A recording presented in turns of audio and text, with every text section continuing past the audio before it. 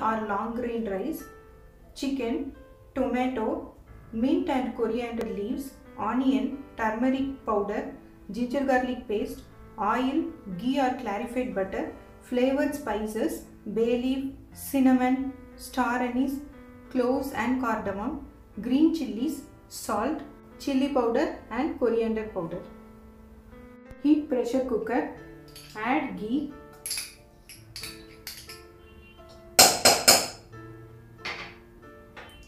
oil,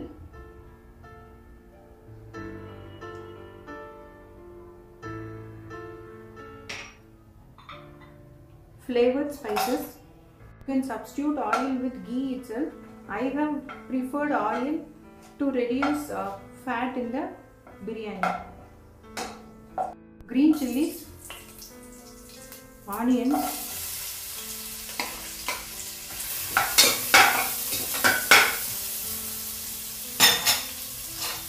ginger garlic paste,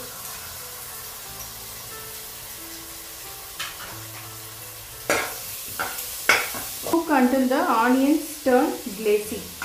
Add mint and coriander leaves. Cook until they turn dark green in color. Tomatoes. Add turmeric powder, chili powder, coriander powder, salt,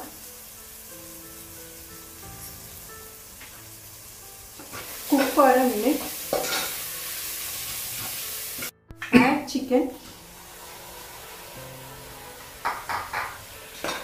Once you add chicken, cook chicken only for 2 minutes, otherwise the chicken would become hard in biryani.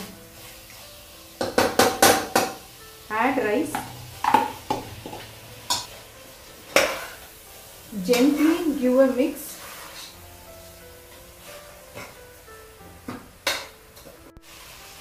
For 1 cup of rice, pour 1.5 cup of water.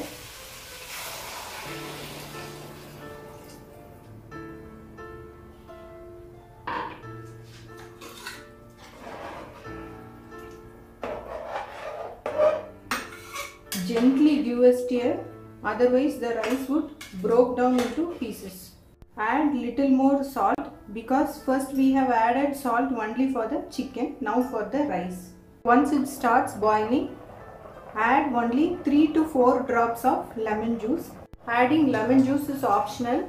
We add lemon juice for biryani only when it starts boiling, so that the rice don't get sticky. Pressure cook for 3 whistles. Remove the lid when the pressure subsides. Biryani is ready. Chicken